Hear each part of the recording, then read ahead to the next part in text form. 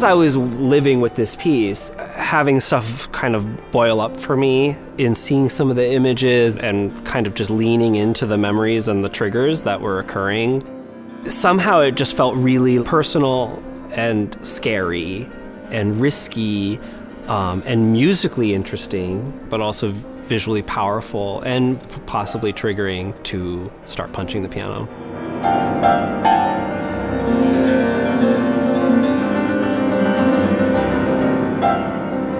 It's a very charged and triggering gesture. I'm aware of that. It is for me too. Every time I do it, it's hard emotionally.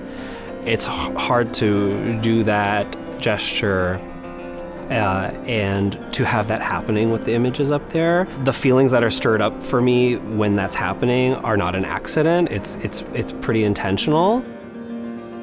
Where they're occurring in the placement of video is also pretty intentional. It's also very personal. That act of violence juxtaposed with innocence, juxtaposed with the idea of childhood, and taking something like a musical instrument, which is supposed to be approached with grace, and choosing violence.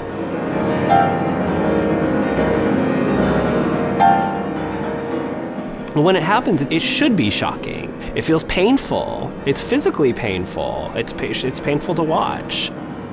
Right now, it's something that's living with the piece.